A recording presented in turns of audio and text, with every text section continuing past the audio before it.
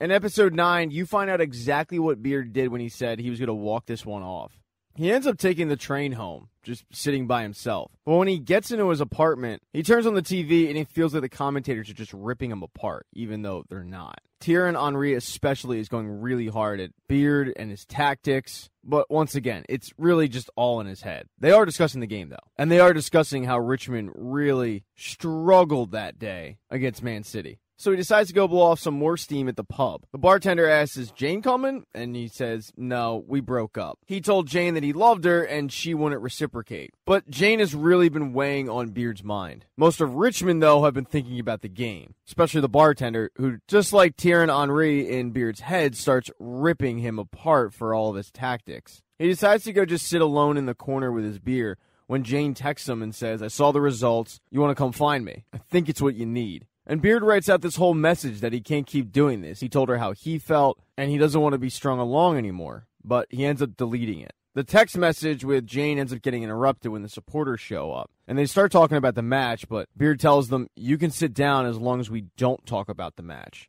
So, over the course of the night, they throw back a lot of beers, and they start diving into some pretty heavy topics, like the entire world being the Matrix. But eventually, they close down the bar. Now, the supporters are like, yeah, we'll just go home. But Beard says, no, this night ain't ending. Where can we go? And they let Beard know of a private club that is really tough to get into, even has a dress code. Luckily for them, though, the bartender keeps a lost and found of old clothes. So they put on some hand-me-downs and head on over there. But right before they leave, though, Jane texts Beard once again a selfie of herself in front of a neon cross, and it says, I'm atoning for all my sins. Beard, though, once again doesn't answer because now he's on a mission to get into that club. And Beard's honestly not that worried about how he's going to do it. He has a plan. He goes up to the person at the front door, he gets their name, and then he has one of the supporters call up and tell her that her apartment's on fire. And it works. She ends up running out of the place, and they end up sauntering on in. One of the supporters feels pretty bad about what they just did, but Beard says no. That girl will appreciate her apartment tomorrow like she's never appreciated an apartment ever. As soon as they actually get to the club, though, the supporters feel like they don't belong. And Beard tells them, knock that off right now. You belong here. If you could be anywhere right now, where would you want to be? Right here, right? Well, act like it.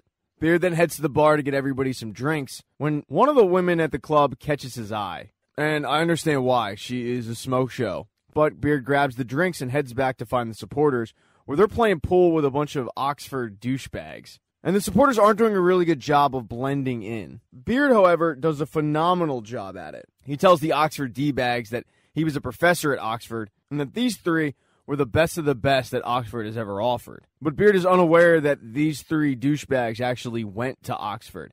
So they start quizzing Beard about Oxford, what college he taught at, where he lived, and amazingly, Beard passes all of their tests. At the end of the night, they're completely convinced that Beard actually taught at Oxford. And the way that Beard knew all of this about Oxford is the fact that he used to date an Oxford professor, and Beard ended up doing this crazy thing called listening. As the supporters and the Oxford douchebags end up playing some pool, the woman in the red dress that caught Beard's attention before ends up catching it again. He ends up walking after her, but ends up losing her in a hallway. So Beard starts opening up some doors, and the first one he opens is a random room with a bunch of televisions stacked up on each other. Beard's kind of confused by this, so he sits down and is drinking his beer. When Beard starts imagining that all the TVs are turning on, they're all to the game, and Thierry Henry is once again ripping Coach Beard, going so far as to say that Beard's self-esteem is so low he would need a pep talk to commit suicide, and Thierry Henry would love to give him that pep talk. When Beard gets up to get out of the room, he rips his pants, and he yells, and one of the security guards ends up hearing this, comes into the room, and wants to know where Beard's membership card is, and obviously he doesn't have it, so he gets kicked out. But the smoke show that he was after is now outside on the street. She lets him know that his pants are ripped, but she doesn't live too far away, and she can fix them. And when a really hot woman offers to fix your ripped pants, you take them up on that offer every single time, and Beard does that. He heads back to her apartment, and she is giving off some vibes. That's one way to put it. Like, she could be a complete serial killer psychopath, because she tells Beard that she has a bunch of clothes from ex-lovers that she just keeps. It's her thing. But she's just hot enough where you go with it. So Beard takes off his ripped pants, gives them to her to fix, and she ends up giving him some disco pants that he can put on for the time being. They start talking about love, and he says he thinks he's in love right now with this woman who he can't stop thinking about. But then the woman in the red dress's cell phone rings. She asks Beard to get it, and it's a FaceTime with a guy who immediately questions who Beard is. The woman explains to the guy on FaceTime who Beard is, but he is so enraged that he vows to beat the hell out of Beard when he actually gets there. And while the woman tells Beard that this guy on FaceTime is nothing to worry about, Beard suddenly isn't so sure when the guy starts banging on the door. So Beard tries to get the hell out of there. He ends up taking the fire escape to the roof, but the guy ends up in pursuit. It gets to the point where Beard's only option is to jump into the dumpster. Beard takes off running from the guy and ends up hopping on one of the buses, where a Karen rats him out for not paying. And the issue is Beard left his cell phone and his wallet in that woman's apartment. So he can't pay, and he ends up getting kicked off. He wanders into a hotel and asks to use the front desk phone, call for a cab, but the concierge says no, it's for guests only. He then asks to use the concierge's personal cell phone, but the concierge is convinced that this is all a scam to get his identity. So Beard just ends up wandering out of the hotel. He goes down an alley where he sees 3 guys walking towards him, and he's convinced that these 3 are the supporters. But when he actually gets close enough to see who they are, turns out it's Jamie Tartt's dad and his 2 friends. And Jamie Tartt's dad is out for revenge. They end up chasing after Beard and beating the hell out of him. And Jamie's dad ends up picking up a pipe and is about to cave in Beard's head when Beard is saved by that guy who is chasing after him from the mystery woman's apartment.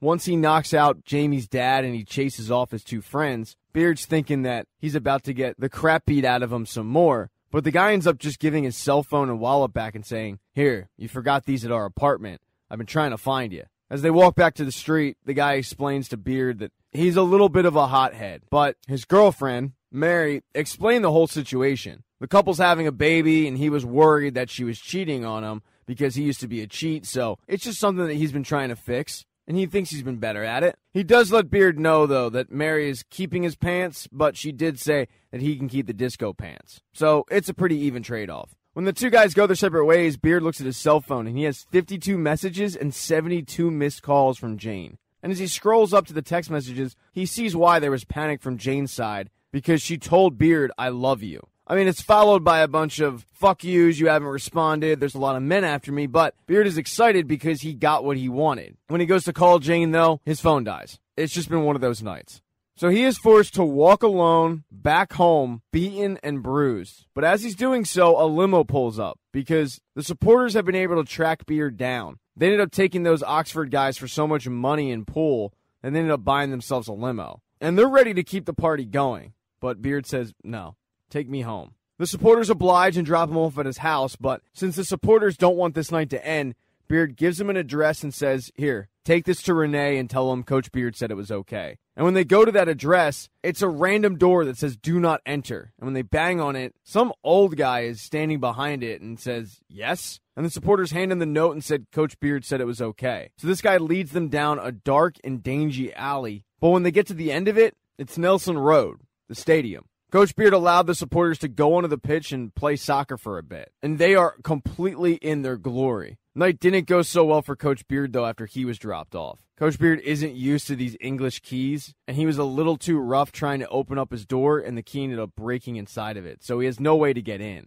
And on top of it, it ended up downpouring. So Coach Beard ended up walking over to a church where just outside of it, there's a neon cross that looks just like the one that Jane ended up taking a selfie in front of. But when Beard ends up getting into the church, there is no Jane. There's nobody. So with nowhere else to turn, Beard ends up praying to God. He starts praying to God about his relationship with Jane, saying that when he's with her, the world just feels more interesting. But then Beard starts faintly hearing some music. And when he follows it, it turns out that it is in fact a church, but it moonlights as a nightclub. And when Beard ends up going down to that club, he throws all his reservations out the window. He lets loose. And while he's dancing, he ends up running into Jane.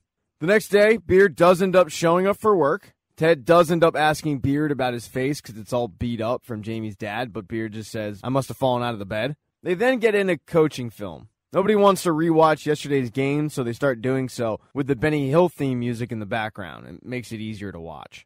Thank you so much for checking out this recap. Please consider subscribing to the channel. Hit thumbs up if you liked it. Smash that thumbs down button if you thought this sucked. Make sure to be nice in the comments section. If you don't see the next video up in the end screen there, I'll get it up in a few days, not to worry. And I have merchandise, so go buy a mug or something. It's never too early to think about Christmas gifts, folks. But once again, thank you for checking out this recap.